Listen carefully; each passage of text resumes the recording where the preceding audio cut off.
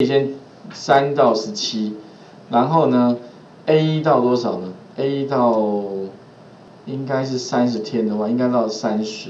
所以呢，我们写法是这样，就是先建立一个复数转换，然后再给它一个回圈。那回圈的话，基本上就是 for i 等于列的话是3到17 ，enter enter next， 这个是外回圈。内回圈的话是 for j 等于1到30，因为有30天 next。那我们的条件是什么呢？如果什么样的条件呢 ？sales， 那基本上 sales 里面的就给 ij 就可以了 ，i 逗点 j， i 逗点 j 的话，实际上就是取的一个，那它的方向是先取第一个是从这一列取过来，第一列这一列嘛，先取它，先抓回来看看，这个是不是负的？是负的话，就把它转正数。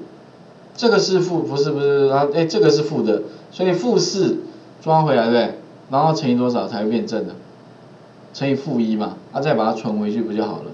所以基本上如果这个先给范围，如果但判断条件如果它小于0的话，表示是负的嘛，then end if 也是一样，这个是基本的架构。